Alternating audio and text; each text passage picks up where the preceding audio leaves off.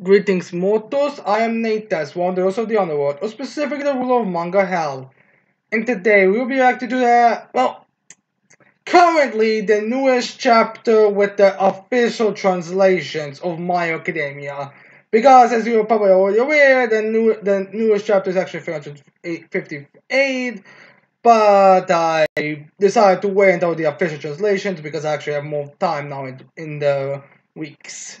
So yeah, right now I'm gonna try to use the official translations for these chapter reactions, which is the same reason why there is not a full Knights chapter out right now, because the only chapters right now are unofficial translations, and those unofficial translations don't even fucking have a title. So we'll be trying to limit. I'll try to get like a certain panel here, but I kind of doubt it. Let's just hope I'll actually be able to do the chapter reactions normally soon. But regardless, let's actually go to this chapter because I really do like this chapter and really want to talk about it. Which also, by the way, we are like 2 weeks behind if I go into the next one, so let's not. So yeah, anyways, we start this chapter off with the previous chapter, 356 ended, which I'm hoping everyone knows by now at least, was with Endeavor punching All For One. So I guess everyone who was acting like Jill was gonna take down All For One, Jill's gonna take down All For One, was exaggerating beyond belief. Alright, here's a question. What makes Zero and Zora showing up to stop Lucifer's punch better moment than Jiro slowing down All For One? Like, serious question, because these two moments are practically the same, yet for some reason, people are more panicky about Jiro doing something against All For One, while Sakura and Zora, most people like, badass Zora moment. But yeah, regardless, let's continue this chapter properly. So yeah, anyways, we have All For One being pushed back as he then is kind of blocking himself. I think he's using like a shield quirk, as All For One's like, that was a close one. Actual danger, as he's thinking to himself. As we have All For One be like, I knew you'd come at me hard, but I never expected that the likes of you would make me relieve the pain and misery of that day. As we get like a small panel with All Might, which I guess is supposed to state that this is the same fear or the same fate he felt when uh, his before the story last battle with All Might, where he got that face he has right now, and All Might got that wound. But regardless, that's what he's comparing, and that actually is a pretty nice feat for Endeavor. Like, I don't know, care what you say about the verses, but you gotta admit, giving all Endeavor this moment with him being compared to All Might is actually a very good one, because it actually is like impressive in terms of showing off in something like just that you're weaker than All Might. That's always gonna be the case. But yeah.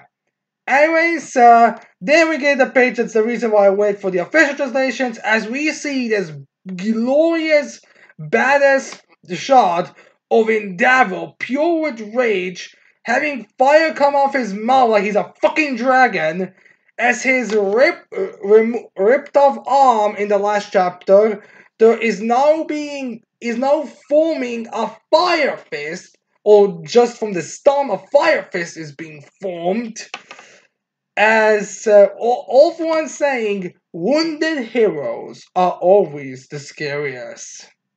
Well, it depends on how much wounded they are, because sometimes they're literally just wounded to a point of, like, you just see blood, but you don't actually see anything that would signify they're actually wounded. But regardless, as All For One is saying that, he immediately gets a face-to-face meeting with Endeavor, as he's right up him, and All For One's like, oh. As then we see a reason why he's so fast, as we see some of the Hawks' fast are still there, pushing, giving Endeavor a boost as they're burning up, similar to the Hood battle, as we have Hawk saying, you're too slow. As then we have Endeavor with that fire fist like vanishing jet burn as he hits All For One and slams into the ground, and we just leaves a giant shockwave. And by the way, stops a few battles with the heroes and villains, as we'll see later. As then we see some of the heroes and villains there and react with, "Yikes, that's hot!" Endeavor, I thought the plan was to finish him off way up the high. And we get like see a little bit of a change of plan situation here. As then we have back to the air where we see Hawks and Tokoyami holding Jero because she can't fly, and I'm assuming that at least Hawks' wings have been currently going a bit down. As as then we have Hawks saying to Endeavor, "Wasn't that the right moment for a prominence burn?" As and I was like, "No, didn't you see him go on the defensive?" And that's not a move I can fire off multiple times. I got to physically rip apart his defenses to be sure to be big. The big one hits its mark. As then we have Hawk saying, "Keep a cool hand, huh?"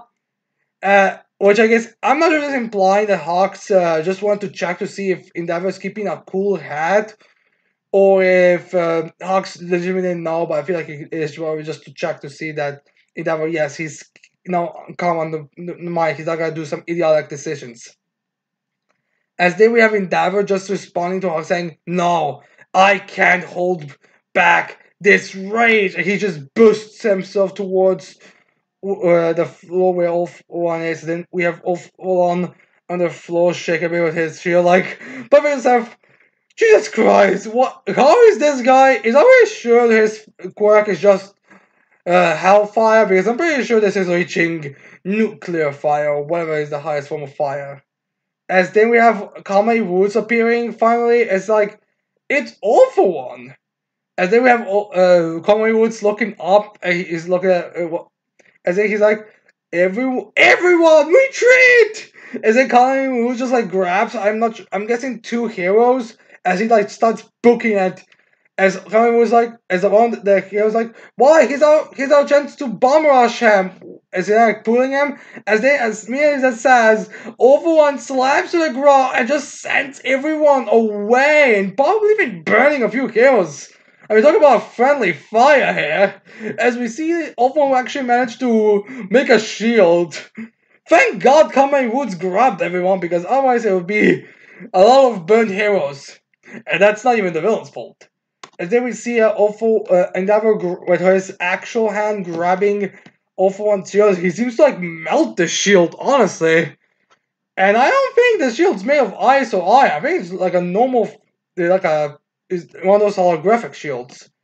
And then we have Hollywood saying, "Above all else," as Endeavor actually goes through the shield after he burned, grabbing Awful One. As Hollywood's like, Endeavor's coming through, as then we see like this glorious span of Endeavor just screaming, I'm gonna say out of pain and anger, as he then uses his fire to project himself away from everyone else, so there will not be casualties of the fire. And then it seems like he actually moved at like a good chunk, because I actually see like trees and everything moving away. As then we see Overone just a bit as he's being dragged.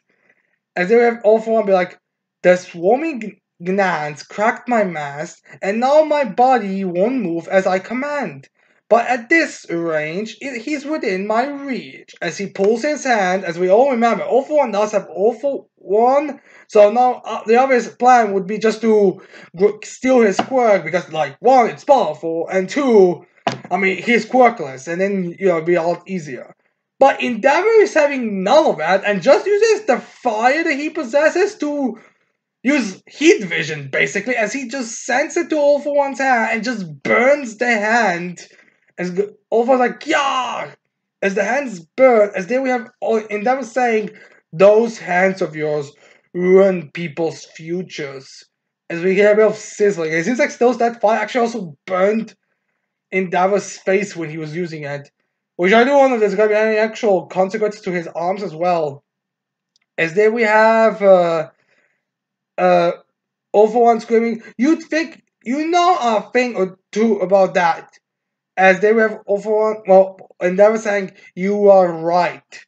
As then we have one of those like emotional conclusions to the type of chapters, as we have him Endeavor saying, my mistakes took form as Toya, leading to us many stolen futures, as we see them going to the air to make sure that they're always gonna be in danger.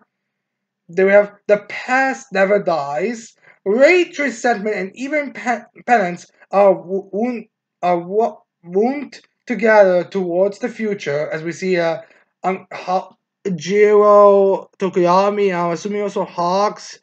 It's difficult to tell because it seems like, although it seems like Hawks just gave his code to Jiro, as then Endeavor, as they are staring at that fire that's Endeavor, as then we have Endeavor saying, and the future is a path for the young, a path with so many branches, choices.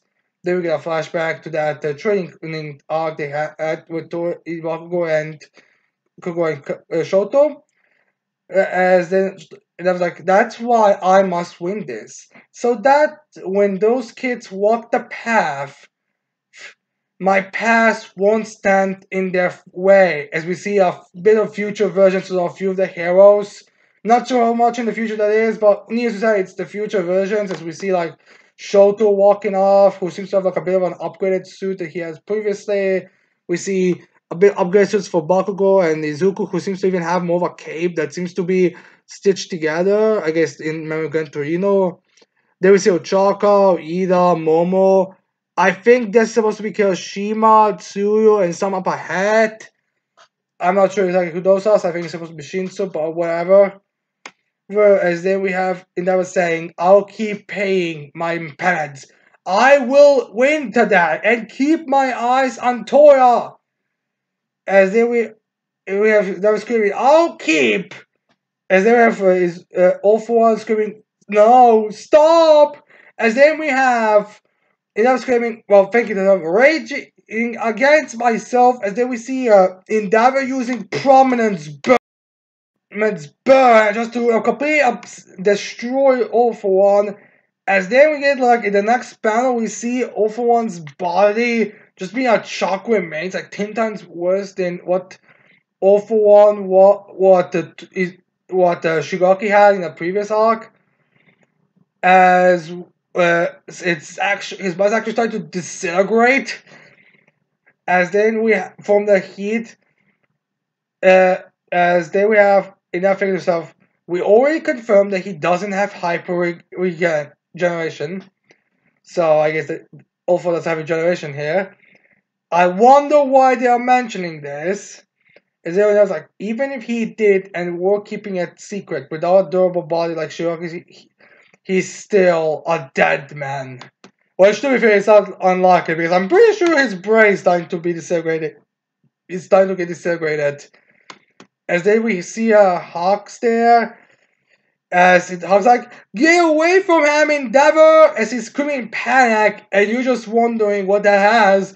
But in case you're wondering, we actually get the answer pretty soon. Because as all Hawk screams, All For One starts speaking as he's a burned up corpse. He's like, did you really think? As in, Endeavor's eyes widened. As All For One starts saying, I would casually sound up to the big final empty-handed. This body has already served its purpose, and it was destined for the scrap heap anyway, so why not try this out? As then we see a panel of Eri walking around with a few of those bullets. Then we see 3 bullets of those falling down. As there we see second to last panel to the end of the chapter, with All For One's burned corpse starting to regrow his eye, which remember is something that was been completely so fucking twisted it was actually sealed. As we see him getting ear as well as apparently his skin coming back from the chalk remains. As we have the All For One saying, as he has a big mouth that's just pure white, just ours. It looks like those creepy masks, the masks that are supposed to mimic human faces, but they have like no color. It's like just a reverse kind of color of that, with just like a smile on that. As he's saying, heroes don't have a monopoly on big sacrificial moments. Basically saying, yeah, if you heroes can sacrifice yourselves to save the day, so can the villains. And the narrator saying, villains are also scary as when wounded. And my god, that is accurate here. Like, my god, this is just like an extreme badass panel of Wolf One. Not gonna lie, it's like one of the best panels with him. And then we get a final panel of the chapter as we get the Wolf One's brother, like, probably reacting to this shot of in Wolf One, honestly. As we have him appearing that like weird vestige fog mental thing that they have to Midoriya as the first uses like Midoriya as Izuku screaming, ah, the first, what is it? As the first saying, I've got a bad feeling about this. Danger Sense and his own instincts and brother are probably the ones that are telling him this. As then we see from a distance a few dots appearing as we have Izuku saying, what's that? And yeah, we see like, I think 8 dots, so yeah, those dots are appearing right now. Now, what I think these dots are probably some of the villains from the rest of the world. I mean, they were talked and mentioned. Like, remember, that Tomoe versus Star Strikes fight did have mentionings of other countries and all that a lot. So I wouldn't be surprised those are actually those villains appearing now to go up against Izuku. Which, to be fair, I doubt they're gonna be much of a challenge, and I doubt they're gonna be fleshed out characters. But I'm pretty sure that but they're gonna be a good like beat up for Izuku before he can actually straight up go.